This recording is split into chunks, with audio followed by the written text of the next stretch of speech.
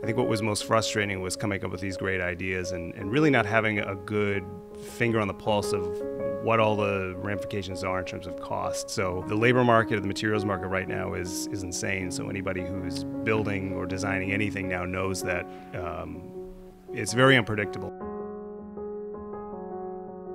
Welcome to Architecture, Design, and Photography. Today we have Matthew Ahlberg, if I'm saying that right. Yep. Is that the same as Ahlberg Ski and Sport? It's close. You're one letter off. Oh, okay. Yeah, no family discount for me. Oh. So close though. So today we are speaking with Matthew Ahlberg, who is the Director of Design Services and Lead Architect at Barrett Made. I'm saying that right? Yeah, that's right.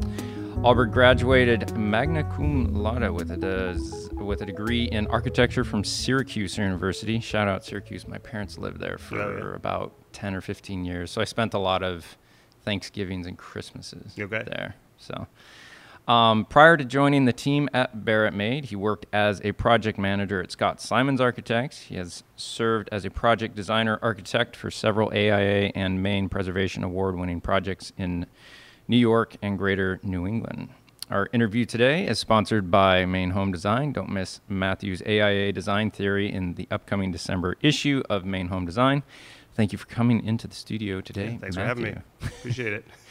Yeah, sorry for the earliness and everything, but that's just kind of the life of, I guess, people who have kids and have jobs. So. Yeah, that's right. Yeah, we can't get out of the house early enough anymore. So school starts a little later than we'd like it to. So yeah, you go from that summer kind of like people wake up a little more haphazardly to like, oh, you got to be at school by 7 or 8 or whatever it is. My wife homeschools our kids, so it's less of a immediate get on the bus. So, yeah, you missed that summer camp. We like the rigidity. I think the kids like the idea that they get up and go to the same place every day. But yeah, for us it's a little later than we'd like. We're used to the leftovers from the daycare days where we could get up and just get them out the door at 7 o'clock, but not anymore. So you sit on North Yarmouth's Economic and Sustainability Committee. What does sustainability really mean to you, and how do you herd that and make sure it actually happens? Yeah, that's interesting. I'm not on the committee anymore, but I did serve for a number of years. And I think for them it was more sustainability from the aspect of what's economically sustainable, because it's a town in a transitional area, I think outside of Portland, so we've seen a lot of growth. So a lot of young families have moved to the suburbs from other places in and around Portland. So a lot of our kids, parents, they first had kids when they were living in Portland and have since moved up. So I think what they're looking for, more than sustainable in the sense that we think about, design that's sustainable, say building systems, that type of thing. They think about it more in terms of how do they develop a town that offers people some things that want them to stay more long term. So instead of, say, raising your kids there or sending them through the school systems and then leaving, they're interested in developing the old sense of village center. So it's a really old town. North Yarmouth they call it the town where others began. So it used to incorporate areas of Yarmouth, Cumberland, Harpswell, Freeport, Durham. So other areas of sort of a larger town. They call it ancient North Yarmouth. So what they're sort of trying to do is develop a sustainable sense of community, so people have more invested in the community, a place to say start a business, run your business, things of that nature. So as a designer, how does the rubber meet the road there? Do you say, all right, well, if we're doing this, we have to really protect a downtown area that has a central feel to it where community happens, and we come off of that? Or yeah, I think that's exactly it. So North Yarmouth has a village center, what they call their village center district, which is actually where we live, and it's the area that's comprised of a lot of the older farmhouses in town. So we have next door neighbors, we don't have fields between us. So what they're trying to do is develop that sort of Main Street feel. So think about place where your kids could go trick-or-treating, for example. Traffic calming is a big thing in town now, so they're trying to figure out ways to sort of slow traffic through town, create more walkable, pedestrian-friendly community. So in that sense, I think, sustainability is sort of creating a vibrant downtown that's economically viable. Interestingly, people have this idea of creating traffic calming, but when it comes to safety, what I've been told in school when I went to school is that narrower roads with more cars parked on them naturally makes a safer environment coming from the driver perspective, Yep. rather than having wider open streets. Why is that? I think it's sort of the mentality of the driver. So I think you're forced to pay attention and slow down. So that's one of the initiatives I think that they're implementing just this week, actually, is traffic calming. So there's 2 new pedestrian walkways downtown. There's a few new businesses, the Purple House, which is a very popular sort of small bakery, and a couple other businesses downtown too. So historically, you haven't been allowed to park on Route 115, which is sort of the main drag through town. Mm-hmm.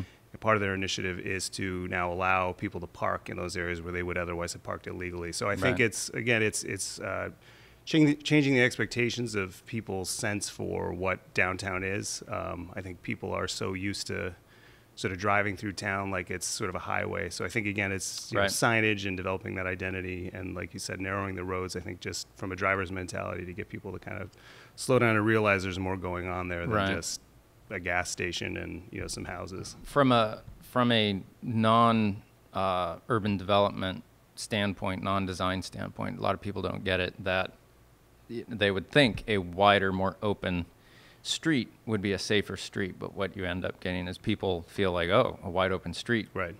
Intrinsically, they think must be 45. Right. I'll just blast through here. Yep. But on a narrow street with cars, and at any time someone could open a door, a ball could come out, and so people naturally slow down. It's not quite intuitive to the uninformed, but it's a much safer and actually visually more sustainable thing than to start widening things, spreading them out, and we need parking lots in front of all these things. Yeah, exactly. and that's been the issue up there. So we just worked with the town on the design for a new community center right off of the village center. So it's an interesting conversation around parking and how you disguise those sorts of things. And one thing they want to discourage obviously is a lot more asphalt, because that's sort of the mentality of what the design is for. A big back store, provide as much parking as you can up front. Whereas this sort of wants to flip that on its head. So I think all those things are at play up there. So all kind of play into that idea of what's sustainable in terms of the development of the downtown area. Why do you think we got to that strip mall big box mentality rather than continuing to put buildings closer to the street with sidewalks that are walkable? And why do we intrinsically value now these spaces that are more they're a little more quaint, more comfortable, they just feel nicer? Yeah, I think regionally it's different. To answer the first question, I think it's just because people don't want to walk anywhere. I think people are used to sort of automobile culture and being able to get from point A to point B very easily. And what's easier than just hopping in a chair and driving there?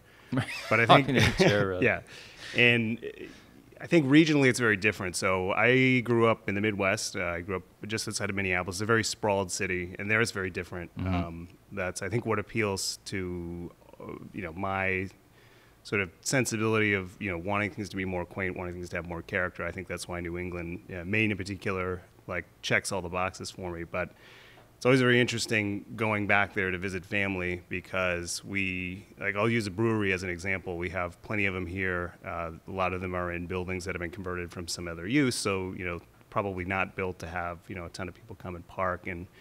But there, everything happens in corporate parks, so you can drive along the main freeway and say, all right, I always use this example too, but we said we're going to, I can't remember the name of the brewery, but we're going to go here, and we passed it on the highway going the other direction, drove 2 miles, got off, turned around, got on a frontage road, and came back. I mean, that's a perfect example. Texas is like that. Every time we shoot in Texas, you go a mile past wherever, and then you do a U-turn, and it looks like you're going to get back on the highway going the other way, but then at the last second there'll be this frontage road. Yeah. Which is, it's so automobile unpleasant. Culture. Yeah, it's very unpleasant. So I think for us, the desire in New England is that, the building typologies have existed a long time. So I think there's actually the pieces in place for us to kind of rearrange, how developments happen in certain areas, especially in those smaller towns and communities. And I think it's, development for the automobile's sake in other places where that's just sort of allowed to kind of go unchecked for such a long time.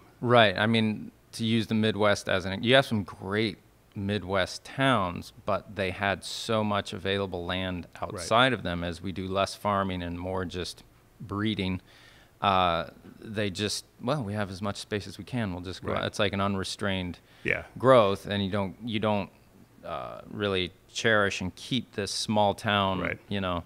And the Midwest or the West as well has these really great, like, you know, downtown, they're just straight, but they have this walkable thing where you almost want to see a tumbleweed going through. And it's you'll talk to my wife. When we first moved to, we went to school in Syracuse. We met there. And she's from coastal Connecticut, so we moved there. I couldn't find my way around it was like literally years of trying to figure out, you know, that roads run diagonally. Everything is not up, down, left, and right. So that sort of grid system and being able to kind of develop in all directions without any geographical restrictions is a very different way to develop a city and a place. And you know, fortunately here along the coast, things developed along, you know, the ocean, just, you know, for reasons related to industry, but also you can't build in the water. So the mentality of how those little sort of village centers developed is very different here. Right. And and how they naturally would put themselves around harbors and stuff too. Is just, you get these. It's always neat when I go down like Stonington or anywhere else down that way, where they're towns that you can't pass through. You have to go to. Right. And they've been, you know, they've been protected from a lot of, you know, strip mall. Or anything else type of development, and you just feel like you're stepping back into a Norman Rockwell painting, you know? And they just have the most incredible feel to them. And it's kind of discouraging on one hand because you feel like, I hope this doesn't die out, but at the same time, it's in this very human scale, it's been preserved rather than human plus cars scale, you know? And that's really nice. What was your feeling coming from the Midwest to New England?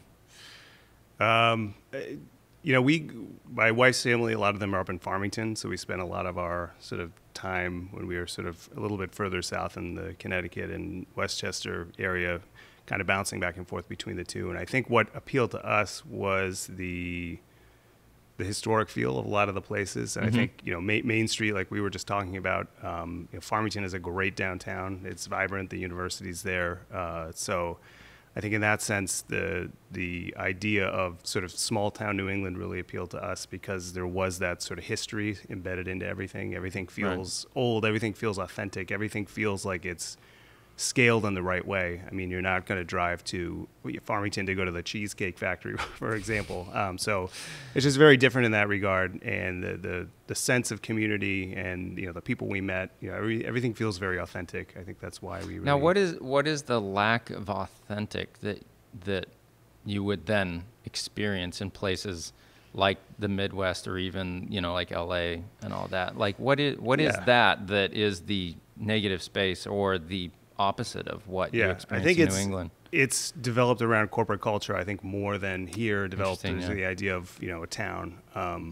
You know, just to use Minneapolis as an example, because that's kind of where I came from. It has a great sense of community in certain neighborhoods, and those things have sort of developed over time. But by and large, that sort of suburban culture or the culture outside of those hasn't really developed around, a lot of times, a cohesive sort of sense of space. So a lot of it is, you know, where the roads went through, and, you know, it's a lot of parking. And again, development gone unchecked to sort of create something that doesn't really have a sense of its own place. A lot of it looks like it's, you know, replicated in 3 or 4 different places, and it feels very much the same. It's almost like the design came from somewhere else, like the needs, solutions, and everything else came from somewhere else with no restrictions and was able to be just put across a blank canvas. Whereas, I mean, you look at Detroit, which is, you know, horribly, you know, gone through some transitions, but supposedly is really coming around in that it has all this infrastructure and design that went into it around a singular industry, Right. right? So there's still that that sense of design and place that grew around a specific thing in that location that's left over after that industry leaves, kind of like we Right. have in New England. So I think when you have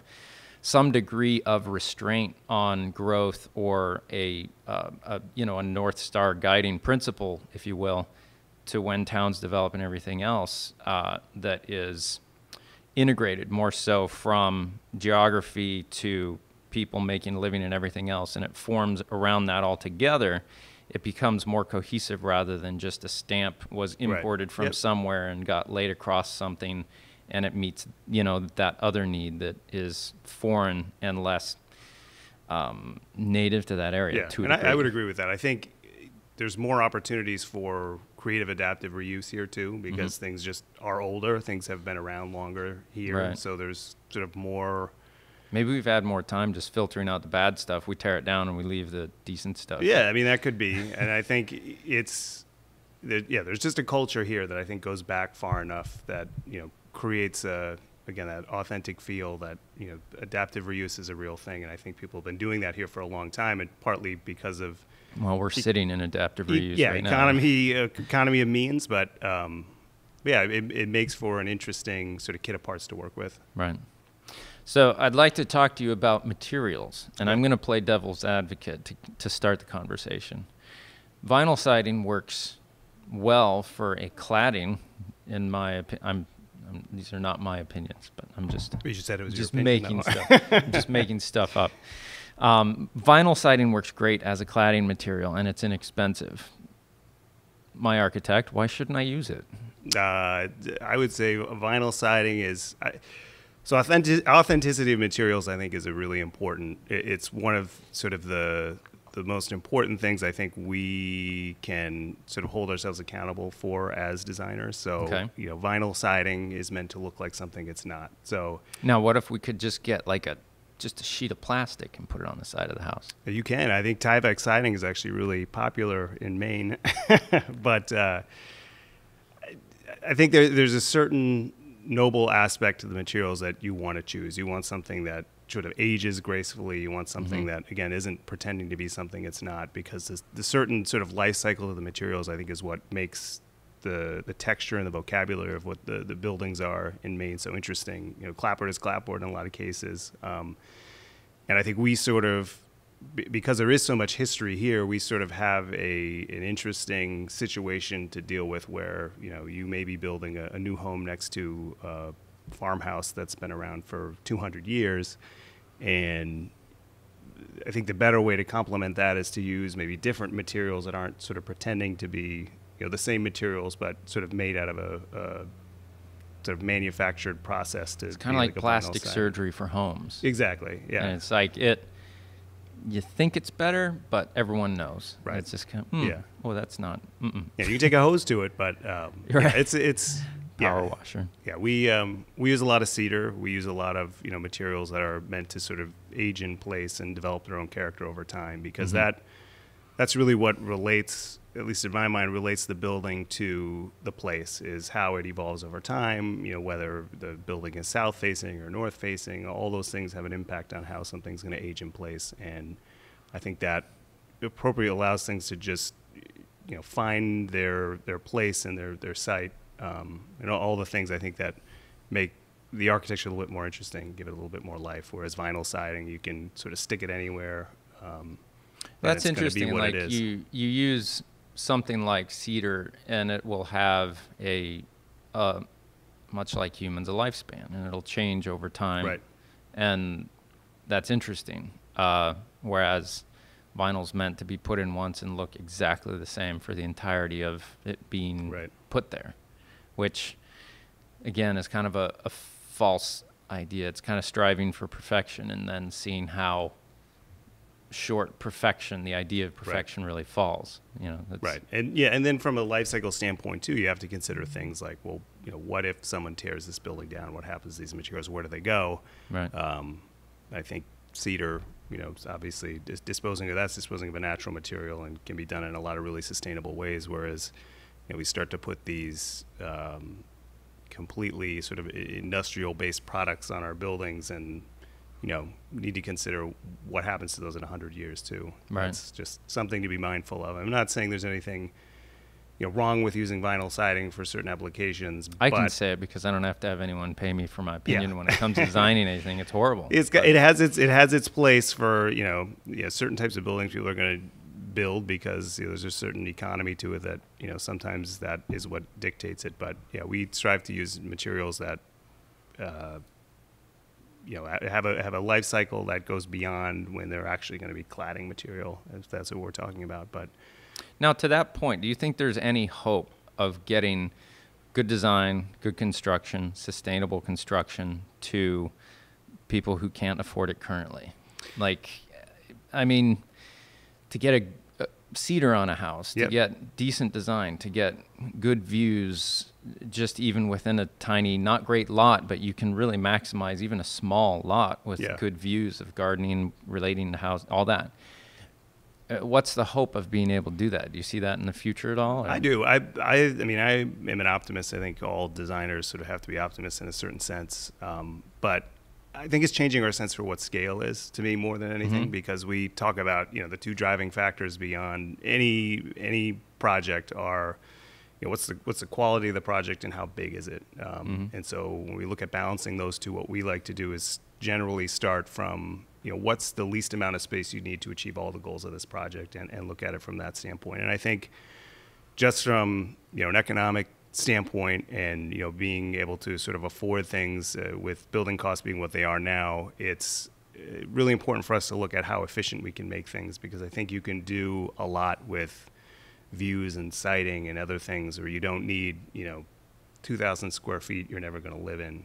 So it's, I think, very realistic to think we can start building homes more efficiently if we start changing the mindsets of the people who are going to be living in them and what their expectations are. So I think quality of space is really what sort of is the driving factor behind that, understanding what it means to make a quality living space versus just quantity for the sake of, something being big Sure. because we need all these things. Right. So I think I don't know if it's a consumer mentality or some other factors that are driving that. But I think if we can start to have a conversation around what it means to make quality space, then I think there's hope to start sort of dictating what the expectations are behind what constitutes a home, for example. So what are some of the things when, again, the rubber meets the road with like design and aspects of a building where you can increase quality, increase the appeal of the building while not breaking the bank? Yeah, I think it's placement of windows, just being smart about,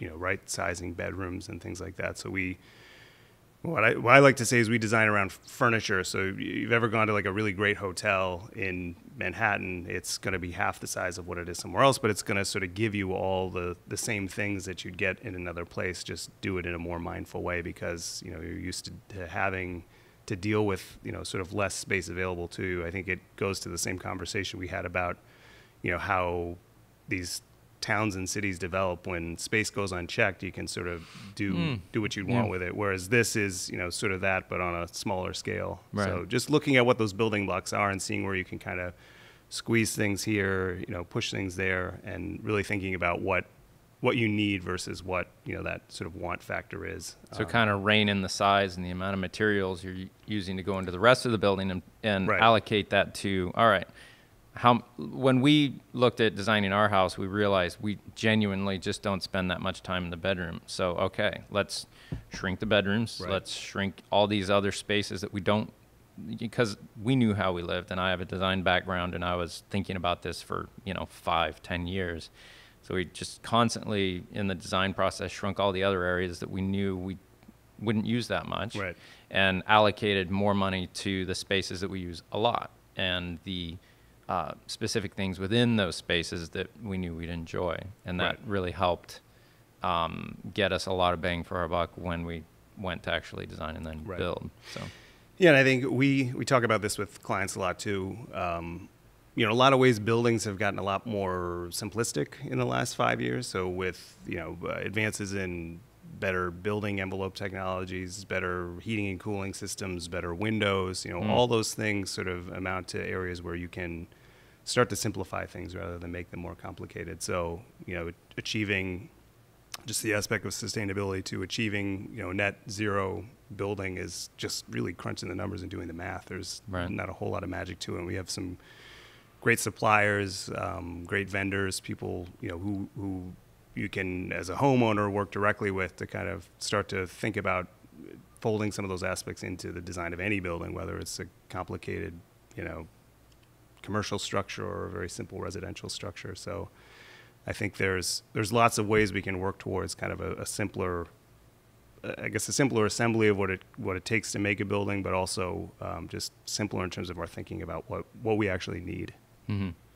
So yeah, when we approached our house, my wife really wanted a basement, and I was really against it. For one, we were in just like a field of solid ledge. Yeah.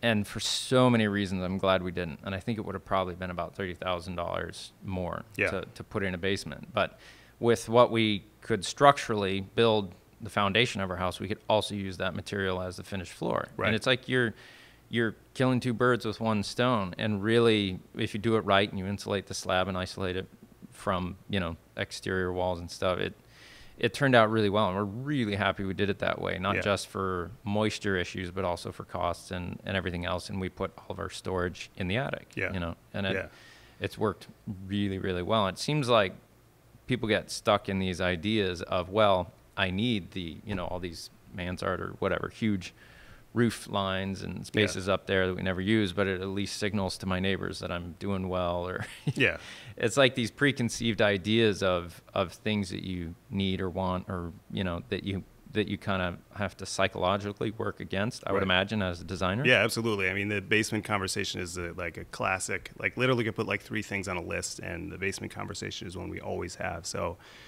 we talk a lot about what we need, and we happen to have a lot of sort of young kids in our families, which is, I think, a really great study in how much space you actually need, because they change so quickly. We talk a lot about, how we design for, what you might need when they're 2 is very different from what they might need now when my kids are like 8, for example. Yeah, right.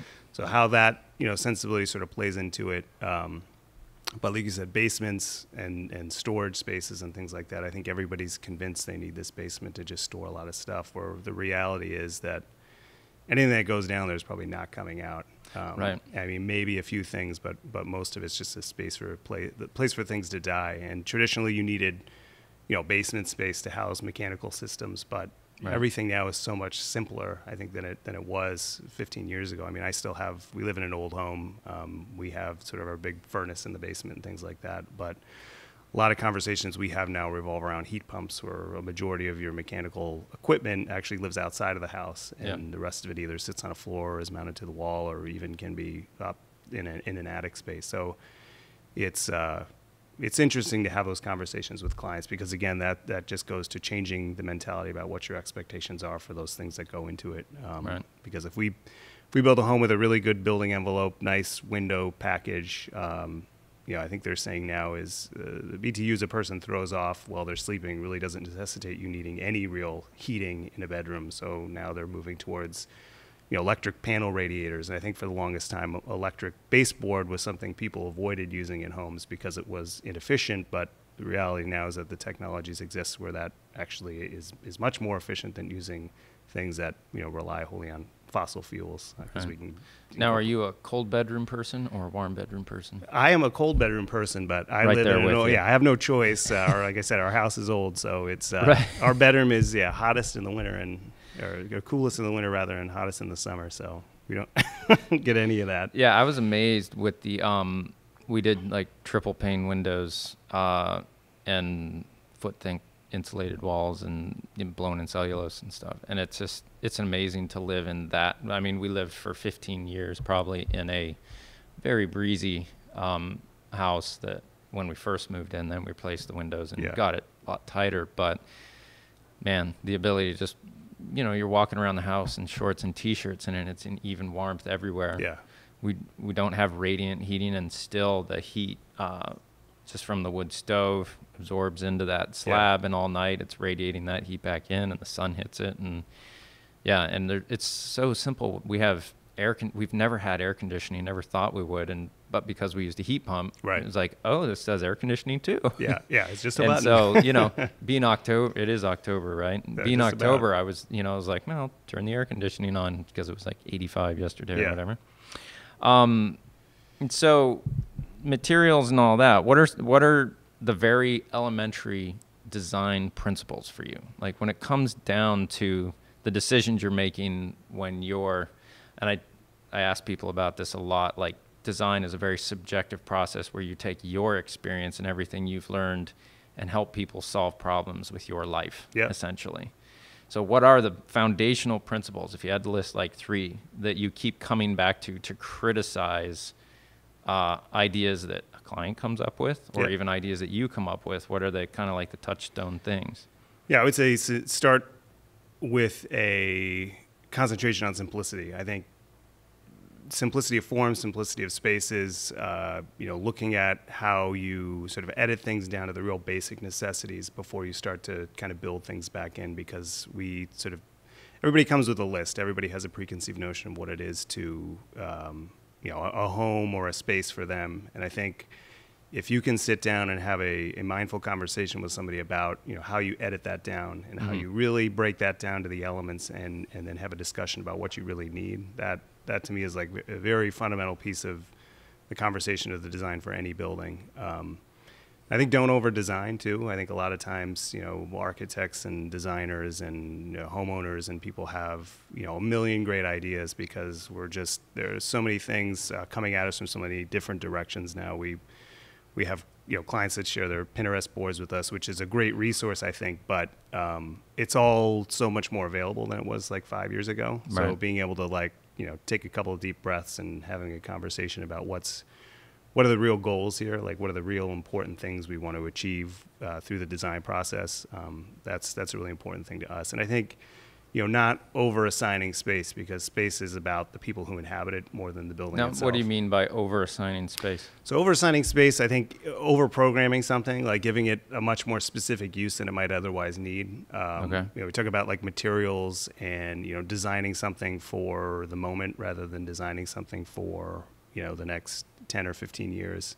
So he's, approach like the design of interiors, for example, around letting the space be the space and then letting the life be what the people bring to it, because inherently someone's going to have to move their stuff into that house, and we don't always have the opportunity to pick and choose everything that goes into a space. So to over design something, I think does the clients a disservice, because it means ultimately they're going to have to sort of go back to the drawing board at some point and reconsider that. So designing a space that works now but works 10 years from now is an important thing to think about. So to make it slightly more flexible than extremely specific. Exactly. Okay. Yep. Yeah, and I think there's a time and place for things to be specific, but that's better to do that on the level of the site rather than the room scale, for example. So we'd like to design in a lot of flexible living space, not a lot of walls if we don't need them.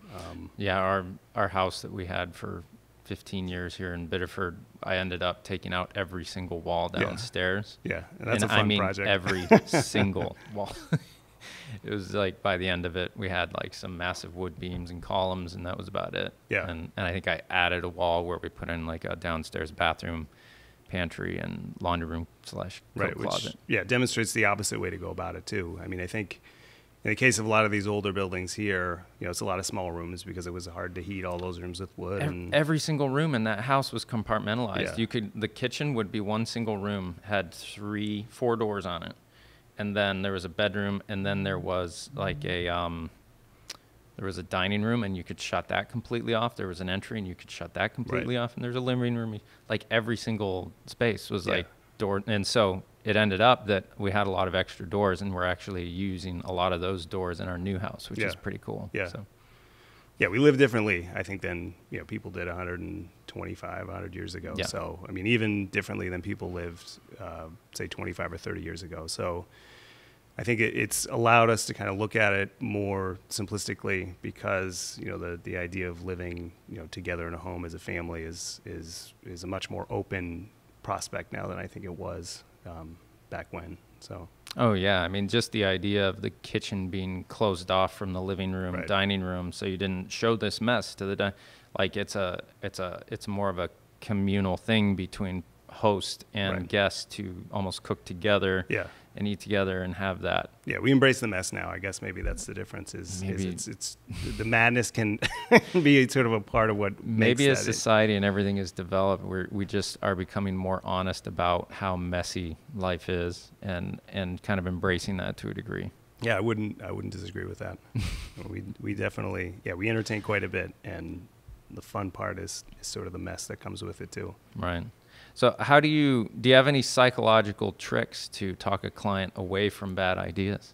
No, I don't know that it needs to be psychological tricks. I think if you can have an honest conversation about what people's needs are, there are some universal truths that I think people can't deny if you lay it out in the right way. So, when we have those conversations with people, it's more showing examples of, why something might work a better way. So it's Right. that idea of not constructive criticism, but, again, just continuing that conversation to really bring them into, the mindset of what we think about as designers and, what they think their preconceived notions are. So I think for us, it's really just having good, real conversations with people and doing it really early on in the process too. So managing expectations of, what you may think you're going to get out of the process, because it really is something that it should be a very collaborative experience. I don't want to live in my head and then have that come out on paper, and 6 months later realize that wasn't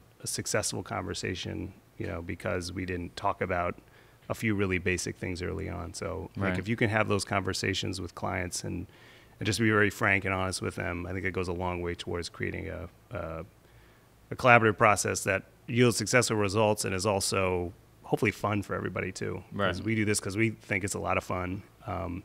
We'd hope, for clients, it's obviously probably more overwhelming because they don't do this every day. A lot of them will do it one time, maybe twice in their lifetime.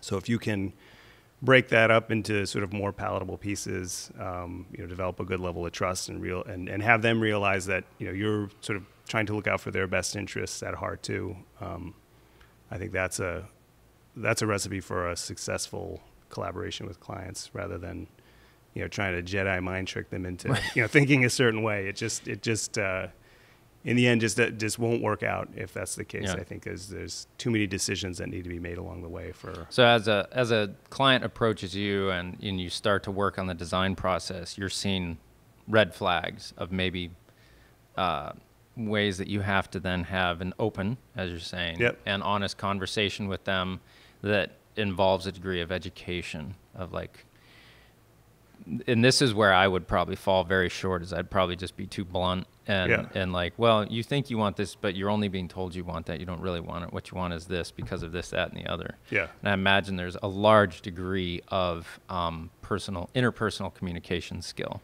that a successful architect, or at least an architect that is going to be successful in those relationships, because you'll have people like Frank Lloyd Wright and others that their clients will kind of just pull their hair out, but they'll make these, World Heritage type of buildings. It's a different deal sometimes. Yeah. And that's a weird thing. Yeah, I think it is. I think I would love to think that we're designing World Heritage sites, but probably not yet, at least. But we're design builders too, so we have the advantage of being able to balance out the sort of, I always say artsy-fartsy to people, but like the sort of really delicate sort of ideas that are more artistic and, sort of more specifically relate to kind of design thinking. And then we deal with the very pragmatic aspects of, how is this built? How much does it cost? And we try to balance those two things out simultaneously.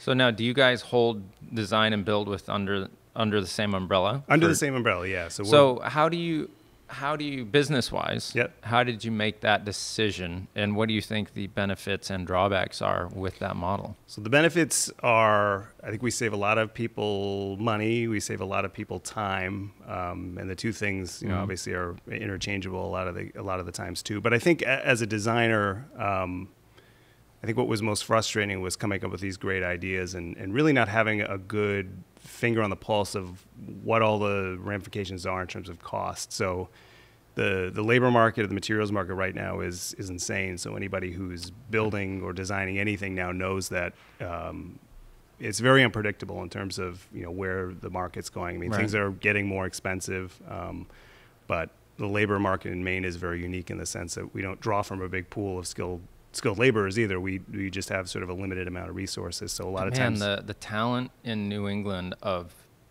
construction and finished construction and everything else compared to somewhere like Las Vegas, it's just the collective mentality about what they value putting into buildings. Right. Maybe it's just because their climate's a little more bearable, so they feel they can just kind of it'll be fine. And I think it's the expectations around, like, if there's a limited amount of people available to you, they should be doing good work. And I think people generally do very sort of high quality work where we live. But for us, the desire to balance out design and construction simultaneously is to give our clients the most information as early on as possible and have those difficult conversations before we've gone down the road of designing everything, including your master shower, and made all these selections without necessarily knowing what on the back end all those things are going to cost you too. So being able to get to that point really early on in the process is very advantageous for our team, but also for our clients as well. And I think that's part of what we try to do is sort of accelerate and shortcut the process in ways that just a typical design, bid, build approach doesn't allow you to do. Right. So it seems like when I was coming out of architecture school, it was an uphill battle to convince people you're going to get good design with a design build firm. Like it in the past seemed to be like, we'll throw in this design element if you use us as a contractor. But that in the last decade, I feel like I've seen that change to a large degree. I know Caleb Johnson Studio, they have a design build aspect to them that they're doing an incredibly high deliverable, design and build. You guys are doing that, and there's a lot of others that I'm finding are doing the same thing. Yes, when we look at other firms who are doing that, a lot of times we're looking outside of just kind of the Portland market too, because I think it's sort of caught hold in other markets a little bit quicker than it has here, and I think it's maybe maybe the mentality is just a little bit different, but there's quite a few firms out on the West Coast that are doing it. And kind of those peppered in across the country. Some people I went to school with have a successful design build company out of Raleigh, North Carolina. And it just seems like the conversation is just changing a little bit in terms of what to expect from the process. And I think what's happening is that mindset's changing a little bit around, what it means to hire a designer, where you said, design build, I think traditionally has been, we'll throw in this design for you. Like maybe you can tell us what rooms you want and we'll lay it out. And historically it's been a contractor working with a designer. But I think now what clients are realizing is they can sort of expect more from the process. And I think they can get more too. And I think just having an open conversation about what the benefits are from people, they a lot of times do get it in terms of, why wouldn't I want to know as early on as possible how much this is going to cost me, because it's ultimately going to save me money and just it's going to create a better process for everybody. It seems like there'd be, if you have a solid relationship between the design aspect and the build aspect, that you just end up with a better product. Right. Yeah, and I think just through the whole process too. I mean, up front we talk about how the decision making process is a little bit different, but we like to think the guys we have in the field, whether there are sort of apprentice carpenters or our project managers, those are builders that think like designers, and our designers are trained to sort of consider some of the more practical things. I think oftentimes sort of get pushed to the back burner. So to have that on both ends of the project, I think adds a lot of value, tangible value, but also intangible value too, because, we talk about like, what's that quality control process like through the build? I think, contractually an architect will go out every couple of weeks, but if you've got a design build team on site, boots on the ground every day, you've got that, you've got eyes on. Your site visits are a different animal. Yeah, really. Absolutely. And there's just so much more flexibility built into it too. If you need to incorporate changes along the way, it's not costing money in the same sense it would if you've got to sort of go through the same channels to just kind of have that, I guess, level of paperwork more than anything that has to go along with just making some simple changes. So I like to think in that sense too, it's a much more fluid process. Okay. Now, what do you see as far as technology in the future and what we see now doing some type of quantum leap in our building? Because it seems like, I keep thinking about it, like homes and buildings seem to be the last kind of handcrafted thing that we invest lots of money in, where everything else is mass produced and has just a ridiculous amount of efficiency and cost reduction built into it. I mean, to get a tailor-made car like everyone does for houses, ridiculous. Yeah. How is technology going to change our built environment coming up here?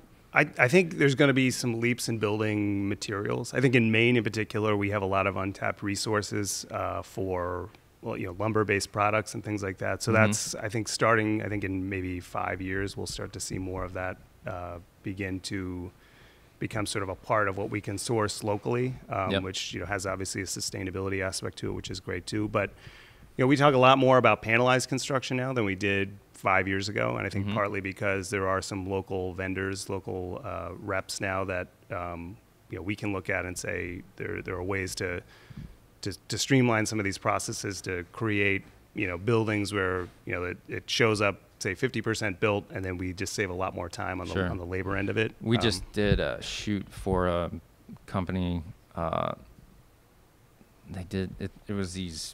I mean, they were bolt together, pre-cut, just solid wood panels. Yeah. And they're the finished surface on the interior, and they're also structural. Yeah. And then all this insulation goes on the outside. Yeah. And it was really neat, and the thing went up in like a day. Yeah. Yeah, that's where I think I see the biggest change in terms of how our processes can change from your traditional stick-built house to things that show up on the back of a truck and go together in a week. And I think for us the huge benefit not only is time, but we contend with the elements here all the time too. So how we prep a building site to get it closed in for winter is always a really huge consideration in terms of just time and cost. And that's why Maine always sort of has that busier season where you're sort of prepping and getting things teed up for closing things in so you can work inside in the winter if possible.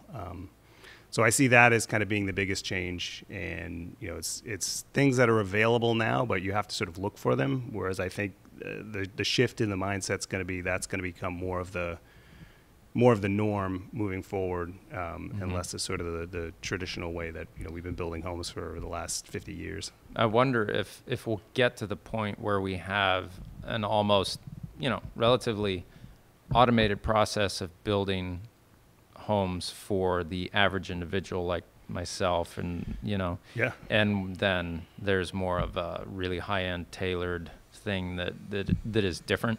I mean, it seems like with 3D printing, they're trying to work out things to where you're going to have a robot on site, like constructing all your walls and everything else, and then it's just a matter of finish after that. We'll see. I'm not sure Maine's going to be the first place to see that, but it's interesting to see what some of the sort of more experimental building outfits are doing in Europe and other places where they've sort of early embracers of that technology. But yeah, I think there's a changing landscape out there. And, for us, I think the first leap is really going to be, panelized construction and how we focus on, the building envelope as opposed to, all the mechanical systems that, historically in the past were a bigger part of the process. Hopefully our neighbor's sawing PVC pipe is not coming up on the mics too much here. But if you could change the business of design in one way, what would it be? If I could change the business of design? Because for me, I went to architecture school and started to work as an architect, and there was a lot about the actual, again, rubber meets the road thing of practicing architecture that was uncomfortable, and I just didn't have it to stick with a very difficult business. It is. Yeah, I guess I think it would be, from the client side, it would be nice if people really did recognize the inherent value in what you do, right? Like, we don't necessarily sell anything. Like, we're not selling a product. We're not selling a car. We're not, we are in essence selling a product that's sort of the end result of the construction process. Right. But the business aspect of sort of getting paid for your time, I think, is a really difficult thing, because we know the value we add, but it'd be great if the changing mindset was that, hiring hiring a good design team is just as important as anything else in, the idea of building a home or, buying a new home, that type of thing. I think, people don't have a problem paying, a realtor, for example, to go out and help them because they provide that service to do it. And I think in that same sense, the architect does that. But, understanding that costs money too, because it really does take time and effort and expertise to do it right. That would be one thing I would change, I think would, and I also think, just changing the mindset of what it takes to getting from point A to point B and really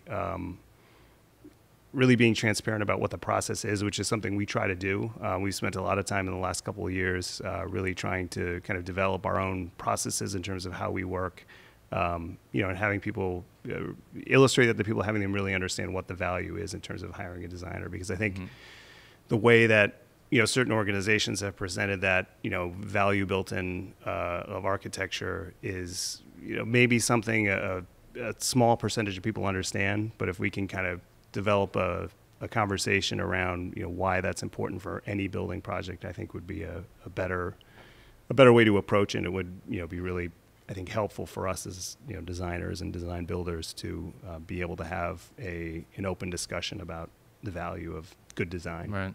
It seems like the American mindset is a little more of an uphill battle, where they see design services as kind of a luxury thing, right? Where a European mindset is far more, this is part of average life. Yeah. Is that they understand the value that comes out of a thoughtful design, rather than get it doing what it does so I can move on. Right.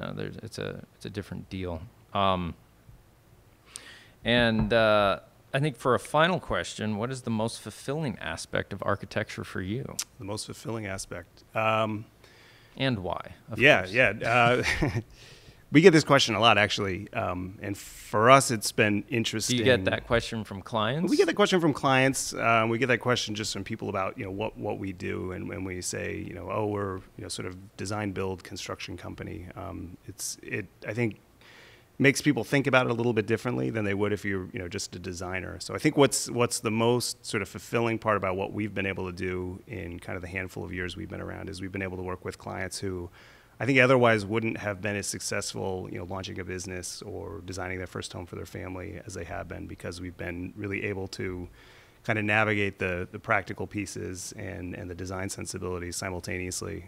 So there are, I would say probably a dozen small businesses now around Portland, most of which are doing great and have really benefited from our ability to have those conversations and help them sort of leverage their investments to create a business that's been successful. So that, to me, has been a really rewarding aspect of it. And on the sort of other end of the spectrum, we've worked just finishing up a project with the town of North Yarmouth on a community center, and just being able to have the frank conversations with a town that, has really never undertaken a big building project like the one they're just completing now, has been really rewarding, because I think the way it started, there were sort of a lot of negative connotations around change and the benefit of what they're going to get out of the investment that they're going to make as a community. And I think now that we're sort of at the tail end of that, everybody's realizing that,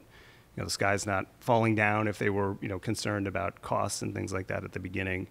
To be able to kind of see the faces of the people who were in some of those meetings early on, that were very opposed to doing anything, has been a really, really rewarding process. And it's been, design is a slow thing typically, designing construction, because it just takes time. But to see that sort of evolve over the last 3 years and realizing that now we've got, more time kind of in the rearview mirror, and to be able to step back and have the perspective on how all that's evolved over time is a really fulfilling thing. And I think it'll be really interesting too to see it in the building using it, because I think it's just going to provide, I think everyone's going to, hopefully go into the space and think, wow, why didn't we do this 10 years ago? Why didn't we do this 15 years ago?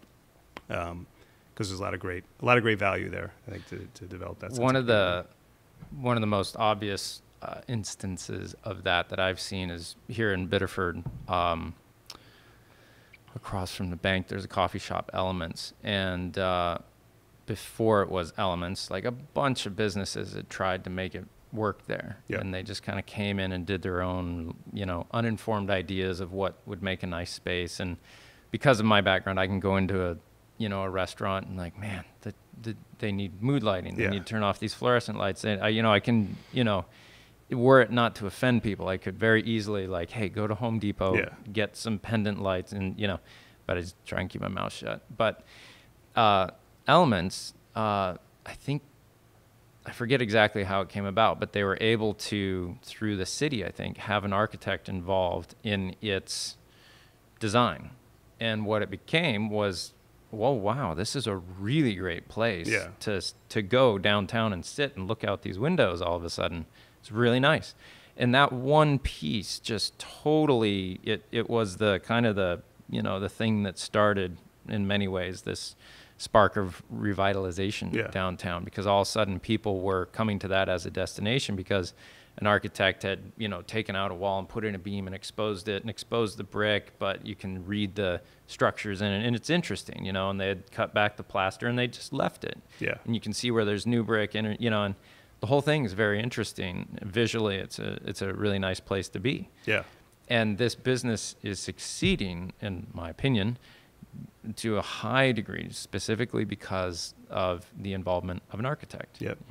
So there's a huge amount of value to what you guys do, and I think we just, in general, don't realize how much it affects our lives. We don't realize enough, or admit enough, or think on it enough, how much the design space, it is a home. It is where we spend a huge amount of our time working every day, and how much it affects us. So and I think it comes down to that idea of quality, wanting quality over quantity, and I think that's that overriding sort of challenge we have as a culture, is recognizing that having a few really, really nice things is a lot better than having a lot of really not so nice things. Yeah, so things just going to disintegrate after a while. Right.